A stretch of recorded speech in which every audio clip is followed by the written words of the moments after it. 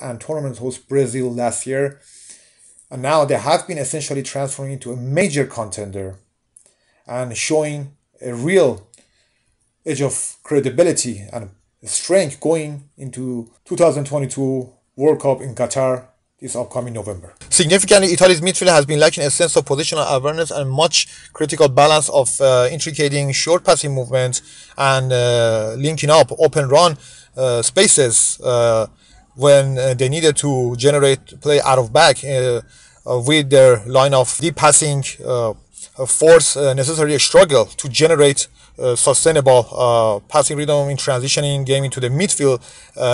Much of it resonated due to the absence of their main creative force and the team's little vision of diving engine and ample creative star Marco Verratti, who has a real potential and capability to create the momentum and dictating the pace, movement, and fluid short passing exchanges that Italy really needed under pressure, and perhaps to escape Argentina's intense while efficient pressing and all over the midfield. Although the introduction of the Leonardo Spinazzola has injected a spark of passing mobility and necessary off the ball transparency for their midfield, particularly Barella and even Pessina, to aggregate between the lines and have some freedom to link up out of a deep line and having opportunity to move forward a little bit, stretching out Argentina's midfield. And on some occasions, of course, you have seen Emerson being offered with fine prospect of storming forwards and providing crafty overlap runs that was necessarily linked up with Spinazzola, and the addition of Manuel Locatelli, who has been deployed into the more central line passer and join Italy's midfield in front of the trio to generate some passing movement to sustain the build-up Italy needed, although under more limited condition, and have some opportunity to give license for Italy's midfield initiating passes and freedom, although for their attackers to showing efficient interplay movement. And on some occasion also the Sassuolo midfielder was given a chance to send a long range shot, and from a cross that was provided by Emerson on the left hand side, Spinazzola neatly linked up with Pessina to find the spaces going forward, but ultimately they lack a real cutting edge productivity and a flash of penetration to create chances behind Argentina's midfield and to go around their fullbacks, as necessarily just give them a sight of relief for 10-15 minutes. But once again, masterful and intelligent change of tactical element that was shifted Argentina from their diamonds and initially dominant midfield trio into reverting into the midfield of Foreman to cover more spaces and of course putting more pressure on Italy's now rejuvenated line of central playmaking that was, slightly inspired by Spinazzola. The restoration of possession for Argentina once again remained to be the same factor that necessarily put them back on a track as they sustain real integration of the pressing strategy, sharp, anticipating the quick turn of the game, and having the balance to win the game off the ball in the pressing and sublime and neat link-up play in transition in the game into the midfield, and perhaps for their wingbacks to also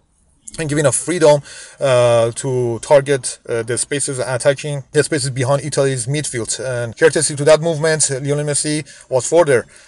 being offered with free position to aggregate and create chances combined with their wingbacks, and also provide neat interchanging position through his magical, amazing, incredible dribbling skills, neat link-up play and darting run that as ever since Italy's midfield and backline seemed to be losing the ball, they always had the pressure of being threatened by Messi. Even though after Angel Di Maria and Lissolsi left the pitch, the presence of Paulo Dybala once again ignited the same caliber of fluid interchanging position and flash of dynamism and combination play that quickly seen Argentina switching the point of passing movement into more crafty combination across the field and linking up with the central positions, flanks, and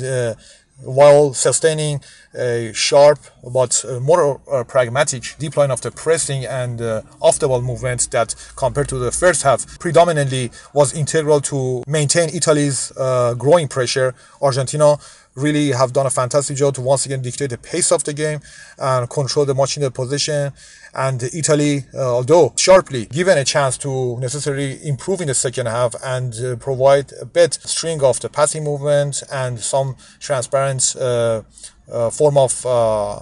combination playing going forward, but ultimately they lacked much needed and integral vision of spontaneous change of pace, brilliant and end product tempo, and necessarily productivity to create movements due to lack of having those ample creative players in attack that have been absent. And ultimately Argentina won this game when Dybala cruising a great opportunity at the end of a fantastic combination and transition movements with a product that seen Messi orchestrated neat run into the deep line of Italy's backline, broken their defense, and off the ball movements by Palacios just needed to be linked up with Dybala's quick anticipation to seal the ball and straight into his left hand side with the first excellent touch, striking the shot into the near post and sealing Argentina a crucial 3-0 victory at the end of a very dominant and brilliant performances. And Italy now left with lots of work to do, of course, transitioning into a new era after a disastrous elimination and missing out on a second consecutive World Commercial Tournament, which left the nations into a mayhem. Also experienced a much and critical growing pressure and entirely problematic change of the era with Roberto Mancini looking into the future to rebuild and find a serious reconstruction that requires personal, tactical strength and also rejuvenation and caliber of the new talented crew to be emerging in the heart of Italy if they want to stand a chance in the future. And for Argentina, they have seriously inspired a real path to create a platform as one of the World Cup's legitimate and fierce contenders going to the World Cup with a tactical balance, technical enthusiasm, and brilliant vision of ample creativity that was inspired by Lionel Messi.